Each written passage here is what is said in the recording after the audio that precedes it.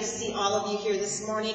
Can I just ask, how many of you are using the large print that are back on the table? I want to make sure I am running off enough copies. So there were 4 copies of the large print back there, and I want to make sure I'm making enough. So how many of you like using the large print? Can you put your hand up so I can count?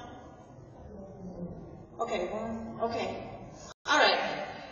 Again, in the ends of your pews, if you did not sign up, not that you have to, but it's very helpful for the ladies setting up for communion and for running off worship services. If you did not respond that you're going to be here for Christmas Eve and Christmas Day, please fill out that little slip and put it in the connection basket on your way out, just so we can have a good estimate, because we don't know how many are going to walk through the door for worship either. So we want to be sure that we are prepared for, for our people, plus whoever else may want to come and worship with us. So that will be helpful.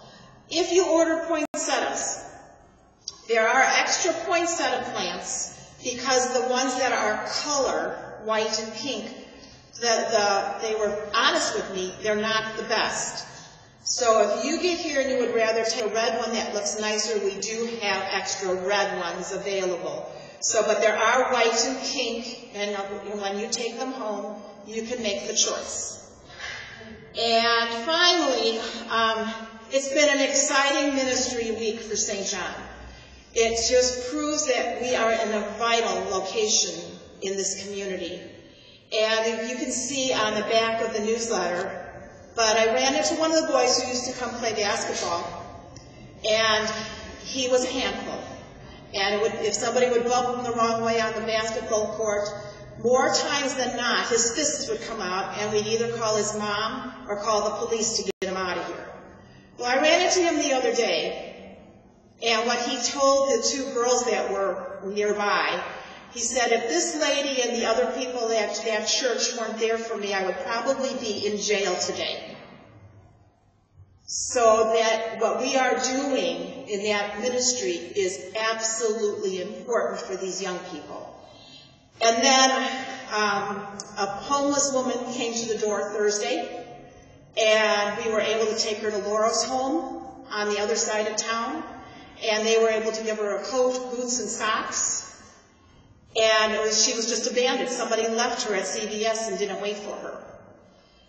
And then the whole Celebrate Christmas bags, we have 8 families coming in, and that represents 18 children besides the children here at St. John that we're going to be giving Celebrate Christmas bags that have crafts and puzzle books and everything about Jesus' birthday in there.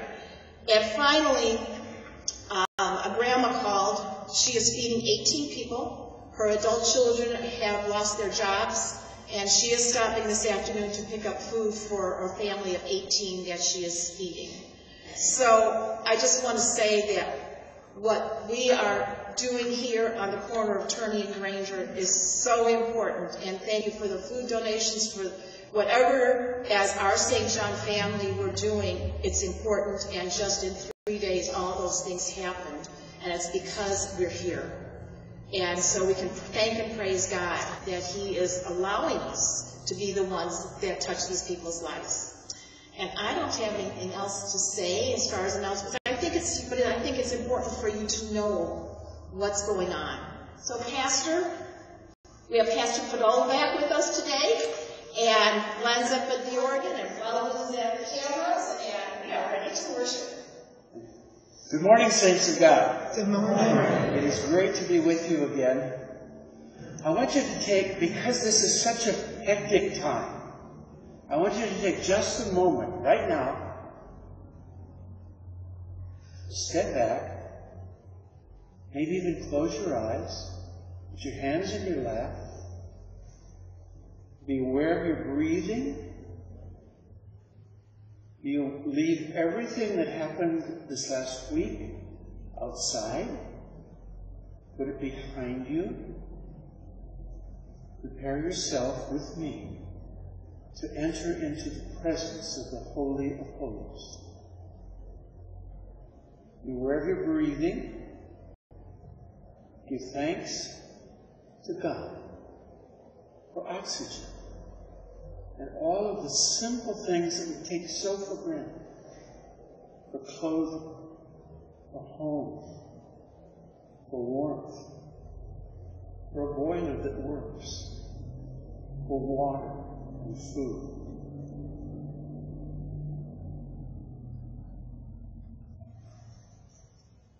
We begin then with "Hark the glad sound the Savior comes," hymn 349.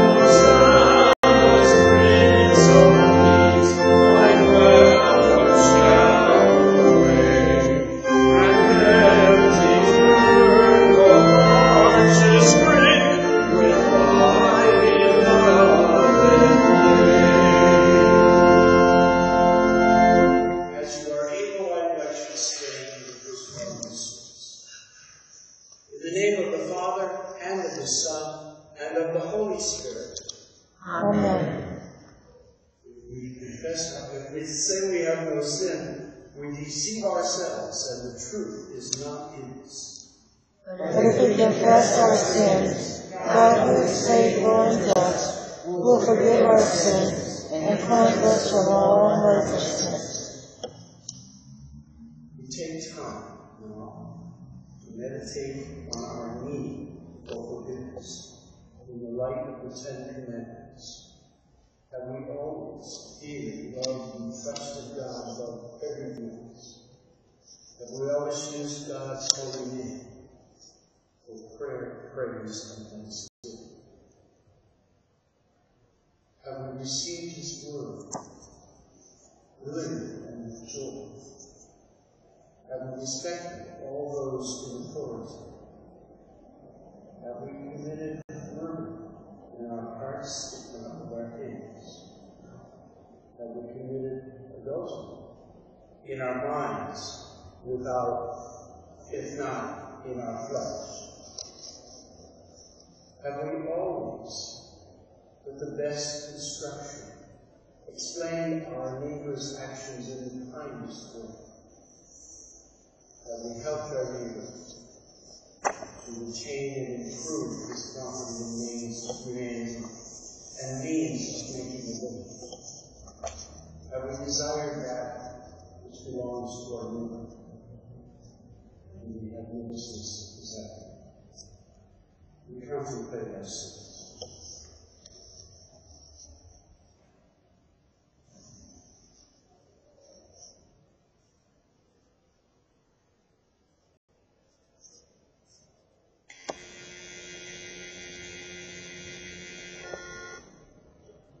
Let us then confess our sins to God our Father. Most merciful God, we confess that we are by nature sinful and unclean. We have sinned against you in thought, word, and deed, by what we have done, and by what we have left undone. We have not loved you with our whole heart. We have not loved our neighbors as ourselves. We justly deserve your present and eternal punishment. For the sake of your Son, Jesus Christ, have mercy on us. Forgive us, renew us, and lead us, so that we may delight in your will and walk in your ways, to the glory of your holy name. Amen.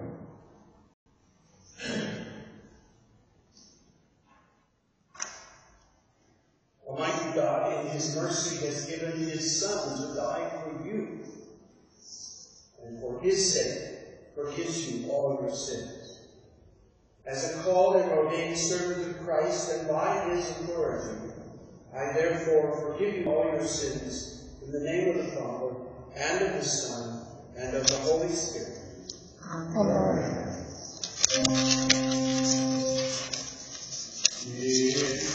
Let's pray to the Lord. For the peace from above and for our salvation, let us pray to the Lord.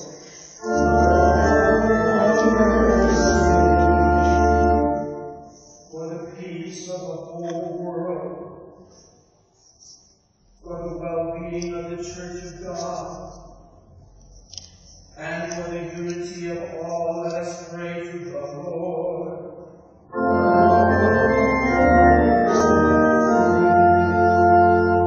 For this holy house, and for all who offer here their worship and praise, let us pray to the Lord.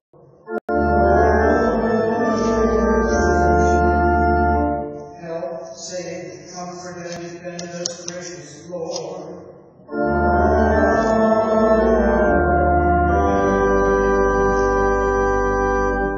Glory to God in the highest, and peace to his people on earth.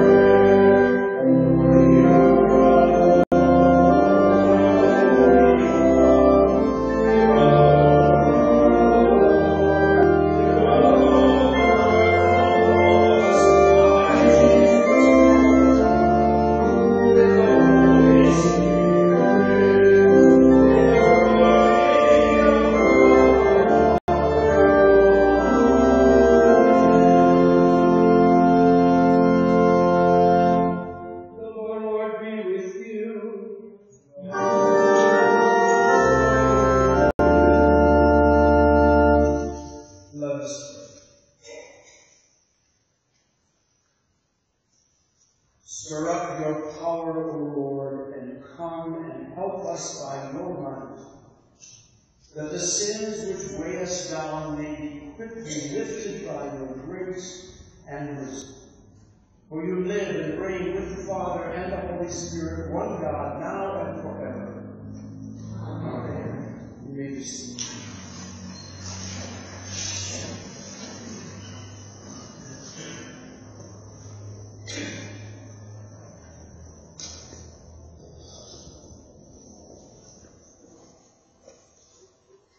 Good morning.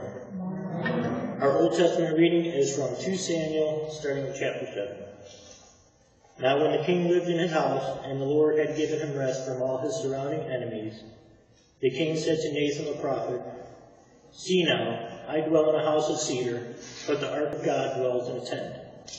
And Nathan said to the king, "Go, do all that is in your heart, for the Lord is with you." But that same night the word of the Lord came to Nathan, "Go and tell my servant David, thus says the Lord, would you build me a house to dwell in? I have not lived in a house since the day I brought up the people of Israel from Egypt to this day, but I have been moving about in a tent for my dwelling. In all places where I have moved with all the people of Israel, did I speak a word with any of the judges of Israel, whom I commanded to shepherd my people Israel, saying, Why have you not built me a house of cedar? Now therefore thus you shall say to my servant David, Thus says the Lord of hosts, I took you from the pasture, from following the sheep, that you should be prince over my people. And I have been with you wherever you went, and have cut off all your enemies from before you. And I will make for you a great name, like the name of the great ones of the earth. And I will appoint a place for my people Israel, and will plant them, so that they may dwell in their own place and be disturbed no more. And violent men shall afflict them no more as formerly, from the time that I appointed judges over my people Israel. And I will give you rest from all your enemies. Moreover, the Lord declared to you that the Lord will make you a house, and your house and your kingdom shall be made sure forever before me. Your throne shall be established forever. This is the word of the Lord. Thanks be to God. Our epistle is from Romans, the 16th chapter. Now to him who is able to strengthen you according to my gospel and the preaching of Jesus Christ, according to the revelations of mystery that was kept secret for long ages, but has now been disclosed, and through the prophetic writings have been made known to all nations, according to the command of the eternal God, to bring about the obedience of faith. To the only wise God be glory forevermore through Jesus Christ. Amen. This is the word of the Lord. Thanks be to God.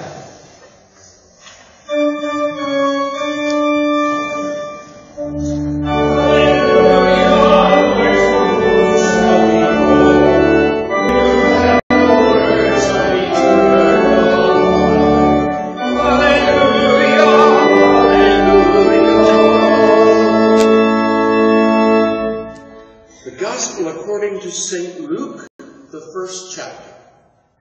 Glory to you. In the 6th month, the angel Gabriel was sent from God to a city of Galilee named Nazareth, to a virgin betrothed to a man whose name was Joseph, of the house of David. And the virgin's name was Mary. And he came to her and said, Greetings, O favored one. The Lord is with you. But she was greatly troubled at the saying, and tried to discern what sort of greeting this might be. And the angel said to her, Do not be afraid, Mary, for you have found favor with God. And behold, you will conceive in your womb and bear a son, and you shall call his name Jesus. He will be great, and will be called the Son of the Most High. And the Lord God will give him the throne of his father David, and he will reign over the house of Jacob forever, and of his kingdom there will be no end. And Mary said to the angel, How can this be, since I am a virgin? And the angel answered her, The Holy Spirit will come upon you, and the power of the Most High will overshadow you. Therefore the child to be born will be called Holy, the Son of God. And behold, your relative Elizabeth, in her old age, has also conceived a son, and this is the 6th month with her who was called barren. For nothing will be impossible with God. And Mary said, Behold, I am the servant of the Lord. Let it be to me according to your word. And the angel departed from her. This is the gospel of the Lord. Praise to you, Christ. You may be seated as we sing the first 4 stanzas of hymn 357. O come, Emmanuel.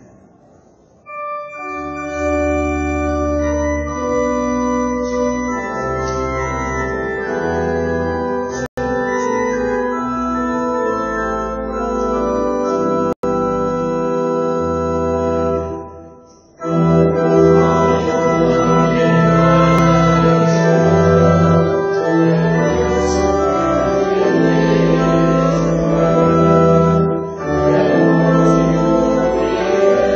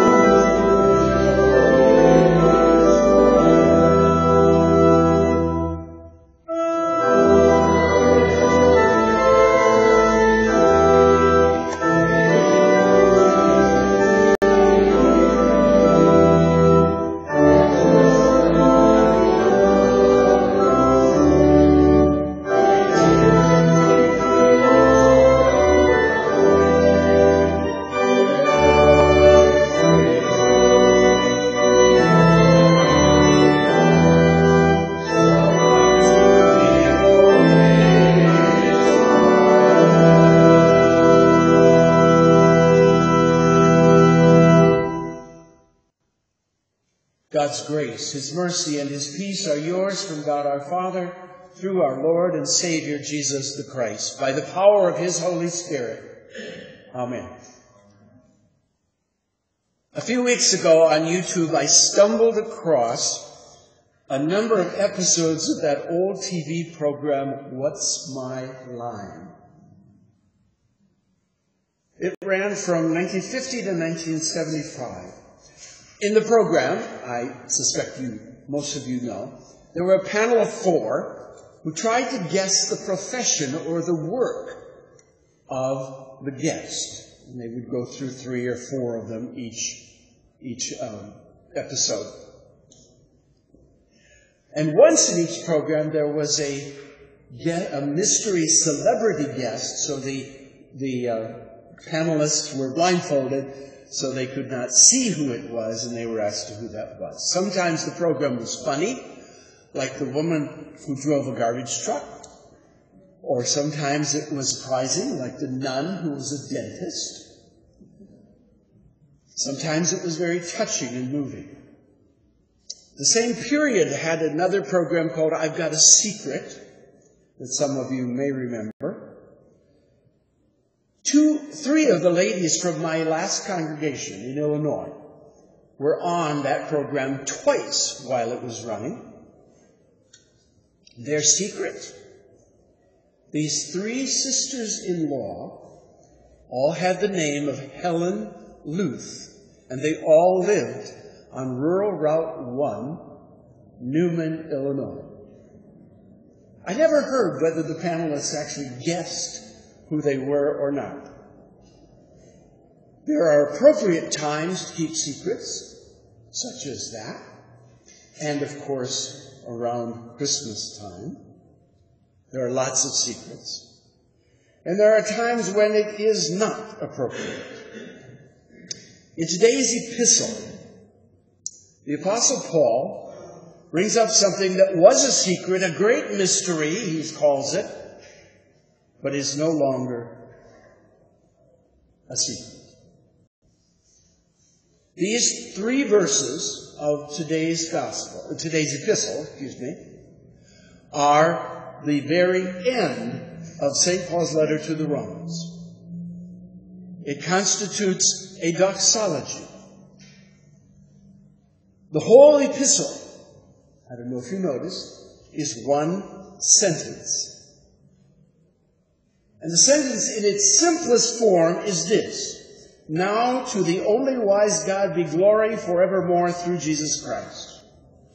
But in between that now to and the ending section, St. Paul reiterates virtually the whole set of themes of the book of Romans. Indeed, the themes of most of his letters. A mystery revealed, which was hidden in the prophets, established with God's great loving purpose. In the first verse, Paul refers to the mystery that was kept through long ages. Throughout the New Testament, we hear this emphasized, that God had you in mind before he began the creation of the world. He had in mind to call you out of the darkness into his light. He had a plan from the beginning. He gave us a tiny glimpse of it right after our first parents fall into sin. The woman's offspring will bruise the serpent's head, and the serpent will bruise his heel. But it was Paul's work to reveal this very simple, profound mystery. As he wrote to the Ephesians, it was his task to, quote, bring to light for everyone what is the plan of the mystery hidden for ages in God who created all things.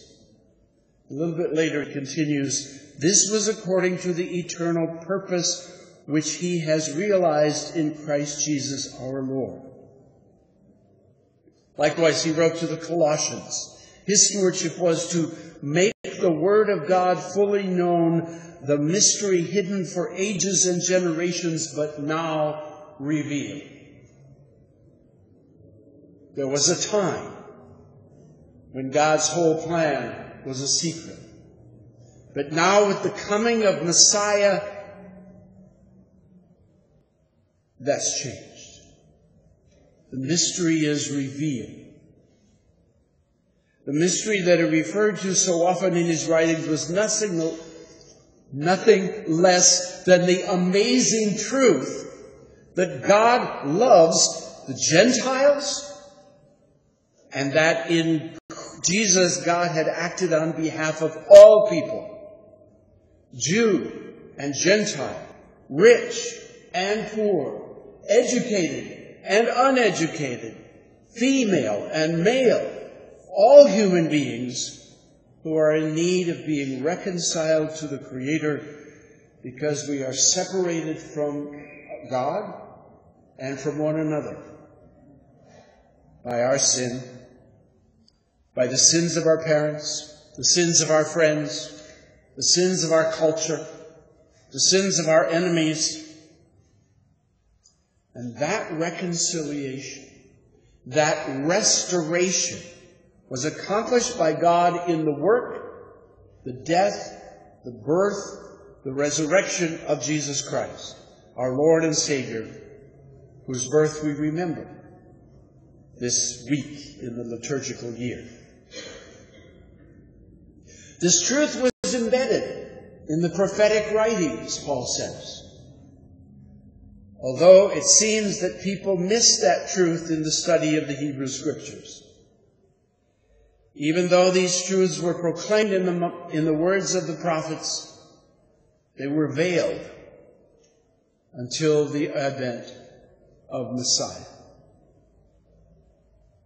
Now, Jesus understood this truth. Think about it. Notice how many times Jesus had interactions where he praised the faith of a non-Jewish person.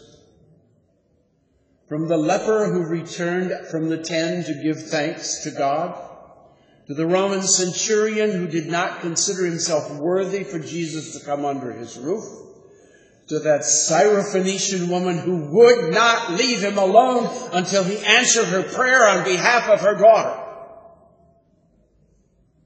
Jesus commends them. I have not found such faith in Israel.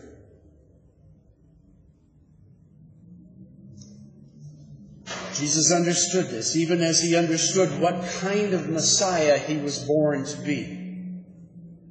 In Luke's Gospel, which we heard something from the first verse, the first chapter this morning in the Gospel, after he had risen from the dead, Jesus says, "These are my words which I spoke to you while I was still with you, that everything written about me in the law of Moses and the prophets and the Psalms must be fulfilled."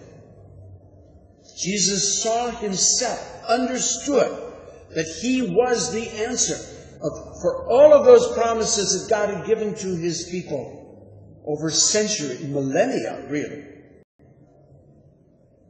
This was his purpose, as he goes on in that same passage, that repentance and forgiveness of sins should be proclaimed in his name to all nations, beginning from Jerusalem. Repentance. Does anybody really like that word? Because it means that we have to say to God,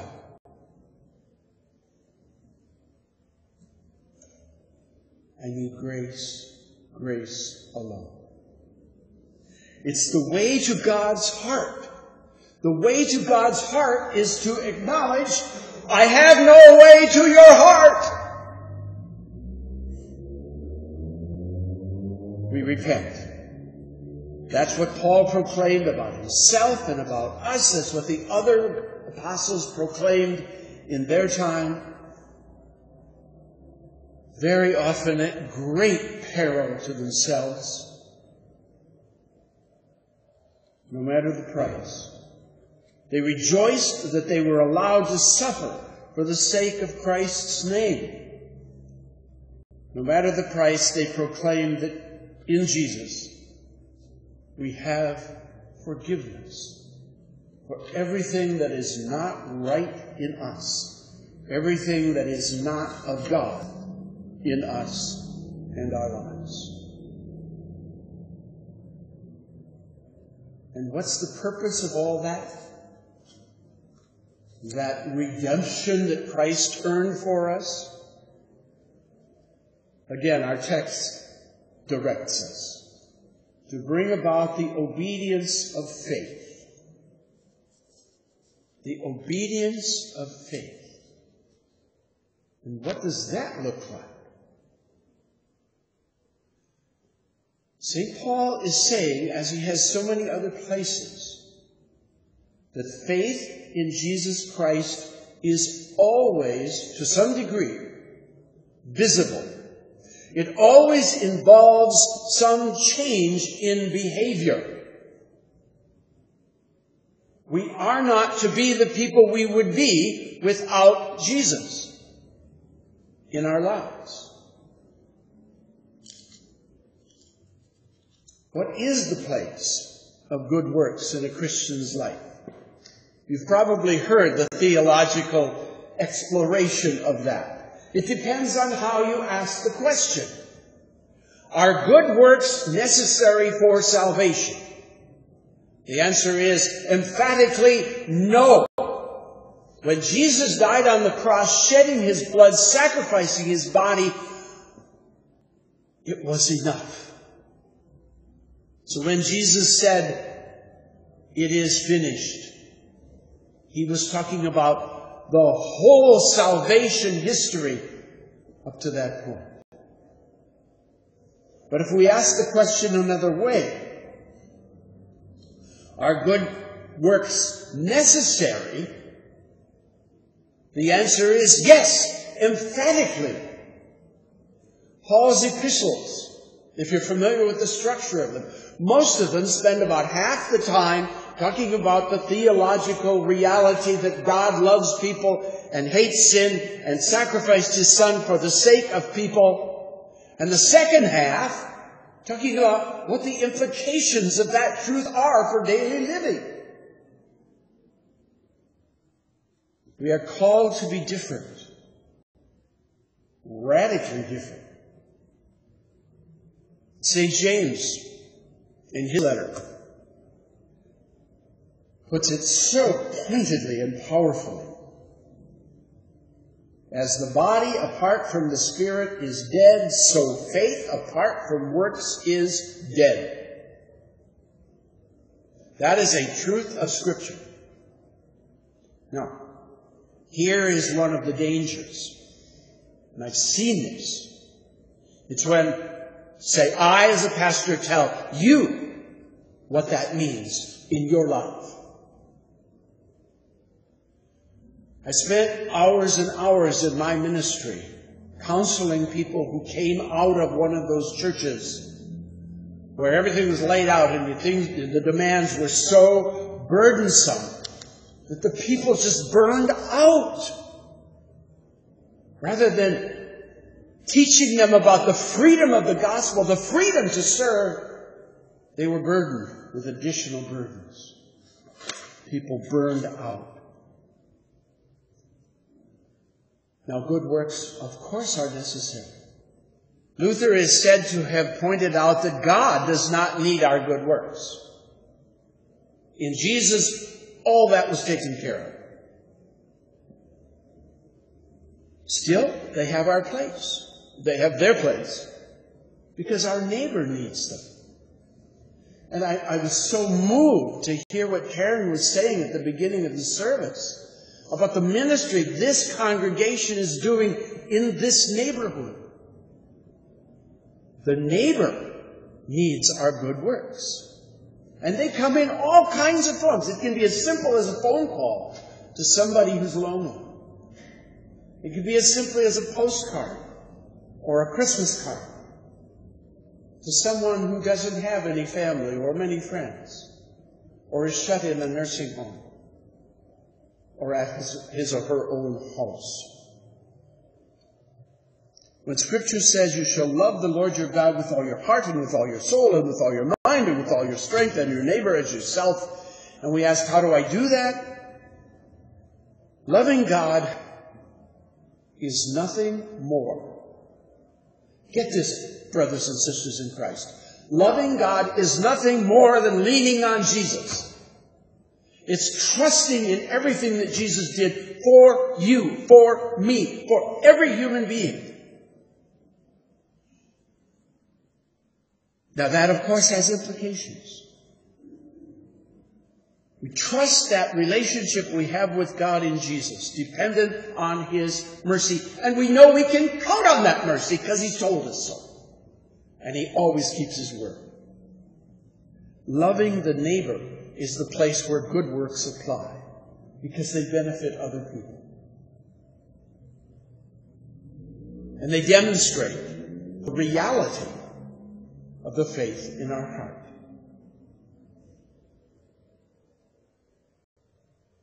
So the mystery then is no longer hidden. It is proclaimed from mountaintops. It's shared in the smallest room. It's preached around the world in various languages, in all kinds of fancy and very simple settings.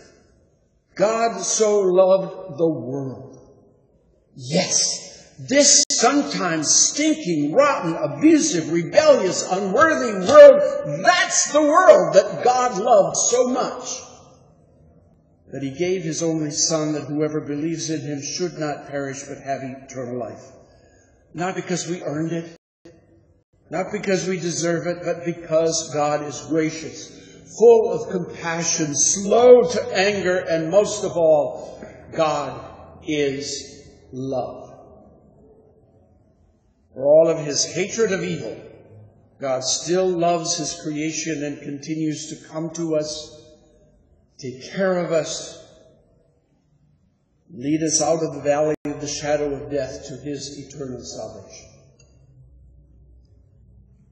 So the bottom line for us then in our relationship with God is always, Lord, forgive. And the answer always is in Jesus. You are forgiven. You are cleansed. You are washed in the precious good news of Jesus. That's what Jesus is all about. From His conception to His birth to His crucifixion and His resurrection, He's about forgiveness. Atoning for us. Doing what we cannot do.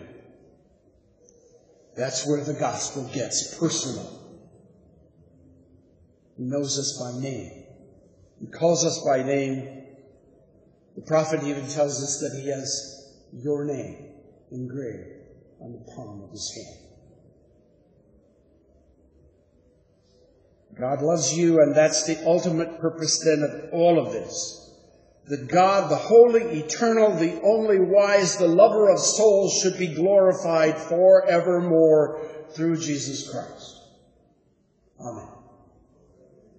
Now the peace of God, which passes all understanding, keep your hearts and minds through Christ Jesus. Amen. We finished the hymn we started before the message.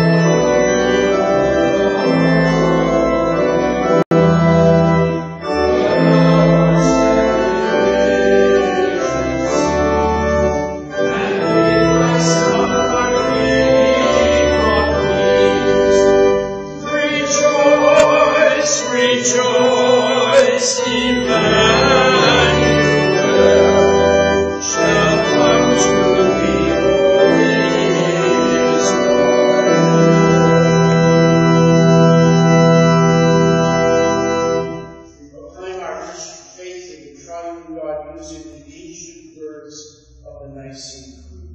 As you are able, please.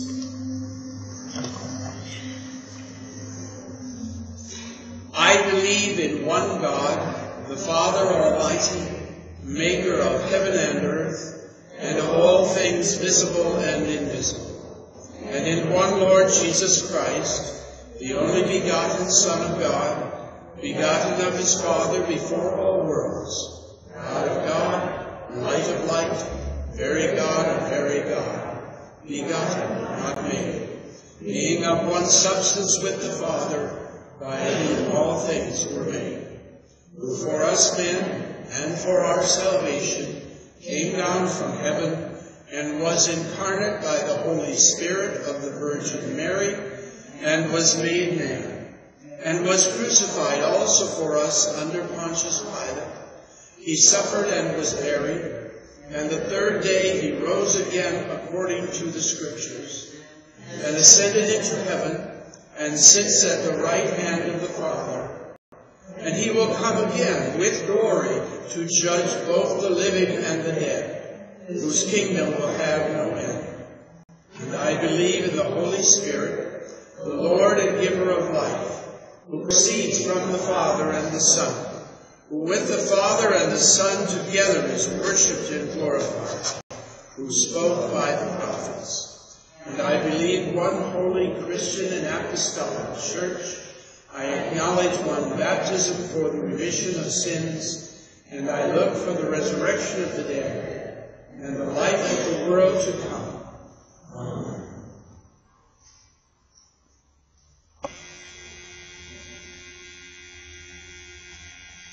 Let us pray for the whole people of God and for all people, according to their needs. O Most High, you have favored us in the incarnation of your Son, the Lord Jesus Christ, Son of Mary. In everything, let it be to us according to your will. Give us faith to believe that nothing is impossible with you, and so to pray boldly in childlike confidence. Lord, in your mercy, hear our prayer. O Most High, you have revealed in Christ Jesus the mystery kept secret for long ages, now made known to all nations through the prophetic and apostolic scriptures. According to your eternal command, give us faithful preachers of your gospel to bring about the obedience of faith. Bless Matthew, our synodical president, Kevin, our district president, our circuit visitor, and all pastors in Christ. Strengthen your holy church in every place. Lord, in your mercy, hear our prayer. O Most High, hear our prayers on behalf of our nation, its president, all legislators and judges, and those newly elected to serve. Give them wisdom, preserve their lives, and guide their actions for the good of our people. Give peace among the nations of the earth, and preserve us from pestilence and famine, war and bloodshed, sedition, rebellion, and every evil, and especially the curse of COVID-19. Lord, in your mercy, hear our prayer. O Most High, grant all women with child and all mothers with infant children increasing happiness in their blessings. Look with compassion on the lonely, the depressed, and the despairing. Grant healing to the sick and give peace to the anxious and the dying, especially Liliana, Ivan, Kay, Bill, Alicia, Chuck, Valerie, Carl, Carolyn, Vince, Jude and Chuck, David, Alan, Cyrus, Rich, Michael, Jim, and Annette as she prepares for surgery, with Sandy and Brian. Comfort all who mourn, especially the Gannon family and Dave. Comfort them with the certain hope of the resurrection. Lord, in your mercy,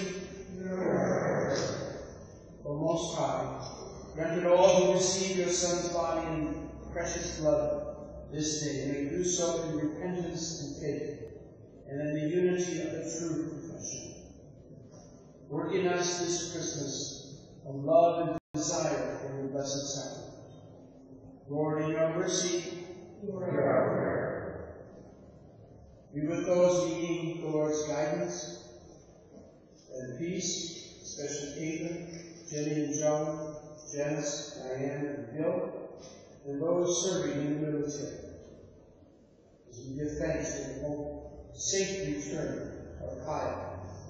We likewise lift up Kenneth, Calvin, Andrew, Clark, John, Steph, Raymond, and John to you, asking you to care for them and bring them safely home with you. Lord, in your mercy, hear our prayer. O Most High, we give you thanks for your Son, our Lord Jesus Christ, who is the key of David and the scepter of the house of Israel. By his death he has opened the kingdom of heaven and closed the gates of hell for all who trust in him. By his resurrection he has rescued the prisoners who sat in darkness and in the shadow of death. Grant that as we recall with thanksgiving his advent in the flesh, we may always confess him and remain watchful for his advent in glory at the last day. Through the same Jesus Christ our Lord, your Son, who lives and reigns with you and the Holy Spirit, one God, now and forever. Amen. You may be seated.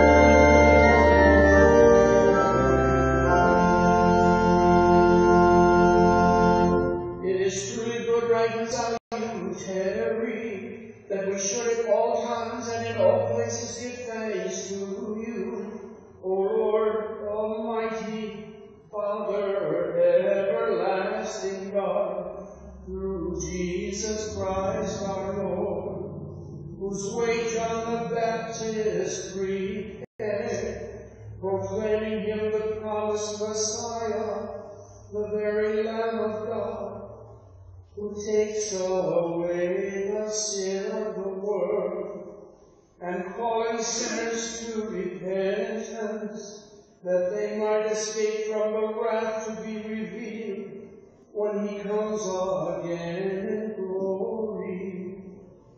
Therefore, with angels and archangels, and with all the company of heaven, we laud and magnify your glorious name, evermore praising you and saying,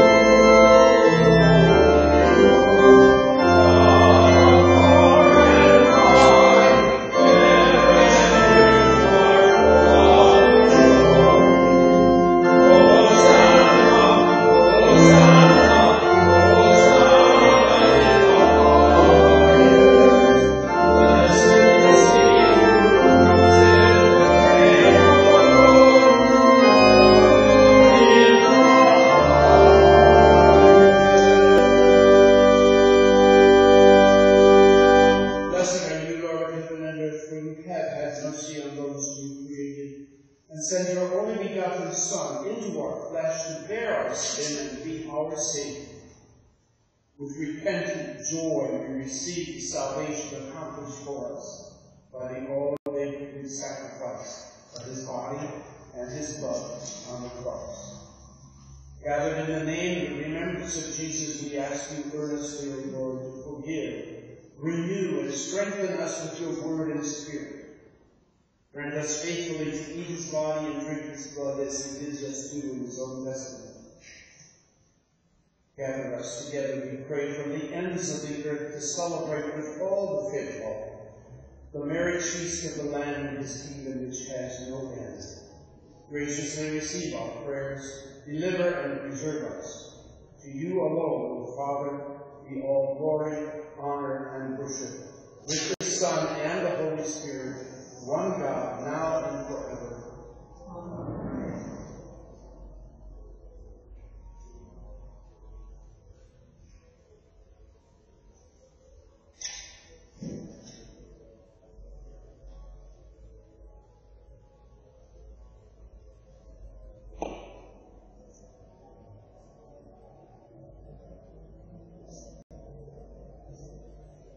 Our Lord Jesus Christ, on the night when he was betrayed, took bread.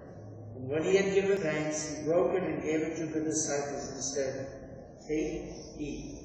This is my body which is given for you. This do in remembrance of me."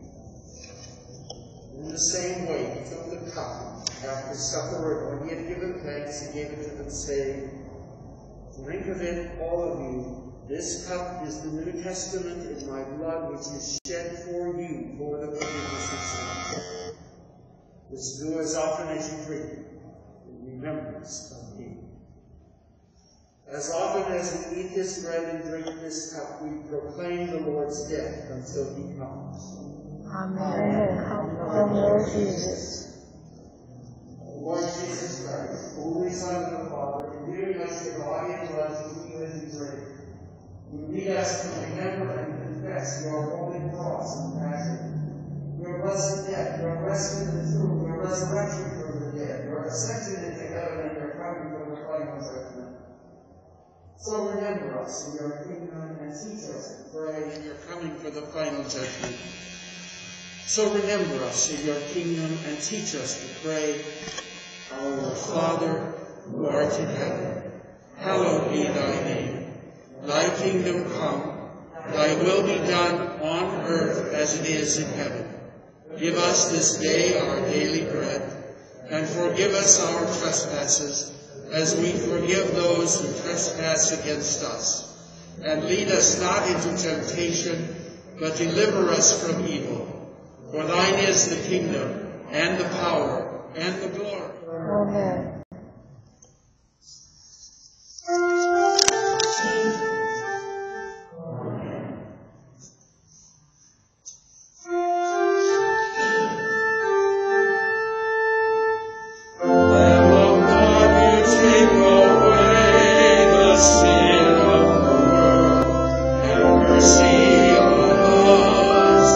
Lamb of God, you take away the sin of the world.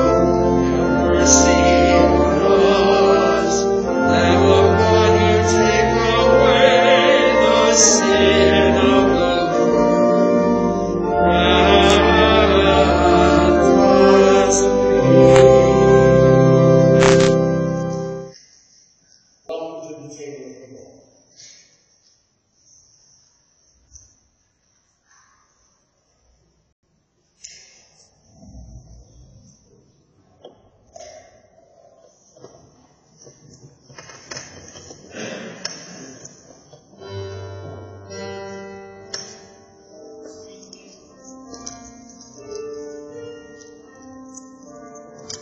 Take and eat. This is the true body of our Lord Jesus Christ, broken for you for the forgiveness of your sins.